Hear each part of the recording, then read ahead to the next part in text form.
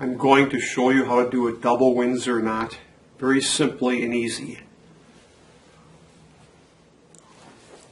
The small part of the tie should be fairly short. You take the long part, which is the fat part, bring it around and through your right side first. Then bring it underneath and around, and you bring it through the left side second.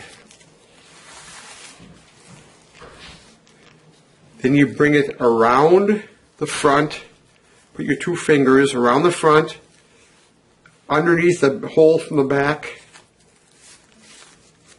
and then tuck it right in here, in this hole. Tuck it in, and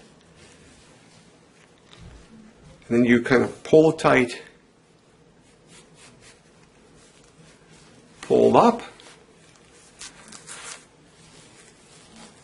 and there's your Windsor knot. And if you've done it right, when you're done,